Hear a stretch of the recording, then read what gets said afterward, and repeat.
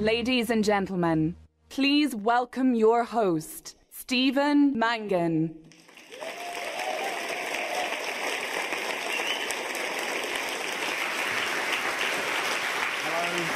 Hello, good evening. Good evening. A very warm welcome to the British Academy Television Craft Awards in 2018, awards which recognise and celebrate the skills of British television talent. Our television is lauded and admired the world over, and not just for Channel 5's restless leg syndrome, desperate for help. Tonight is our opportunity to pay tribute to the outstanding talent and expertise we have in this country and to honour those individuals whose work stands out in an already impressive field. What a year it's been. Outrageous plot twists, improbable plot lines, larger-than-life characters. I'm not talking about TV, I'm talking, of course, about the news. What is going on in the world? They used to say it was as if the news was written by the team behind the thick of it. More recently, as though by the writers of Black Mirror. No disrespect, but for a bit, could the news please be written by the writers of Love Island instead? But never mind the pussy-grabbing Mango Mussolini over the water. Never mind the nuclear escalations, the abuses of power, the corruption, the incompetence. Tonight we're going to talk about the things that actually matter. Television. Yeah. We might as well enjoy ourselves while we can. Today they're only harvesting our data. Tomorrow they'll be harvesting our organs.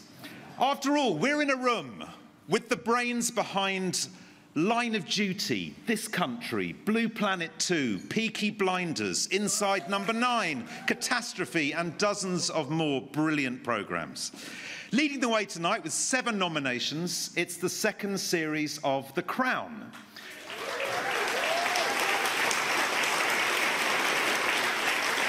The Crown, if you haven't seen it, what are you, a communist, is the story that takes us back to the glorious certainties of yesteryear, when everyone knew their place, public servants placed duty before self-interest, and women were paid considerably less than men.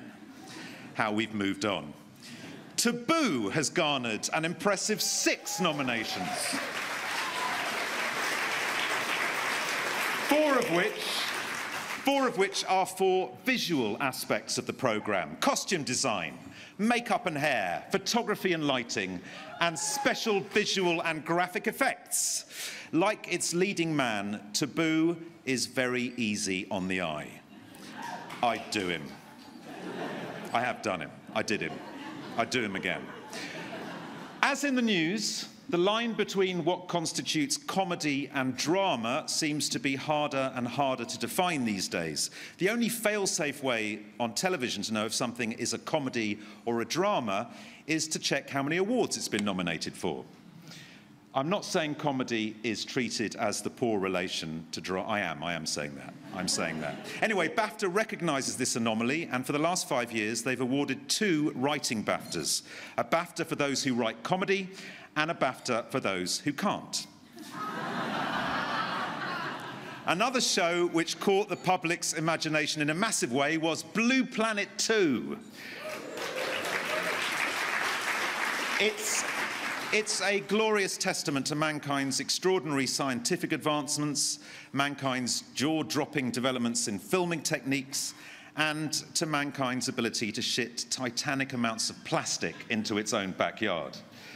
That was on the BBC, of course. Talking of the BBC, have you bought your apartment at the old TV centre in White City yet?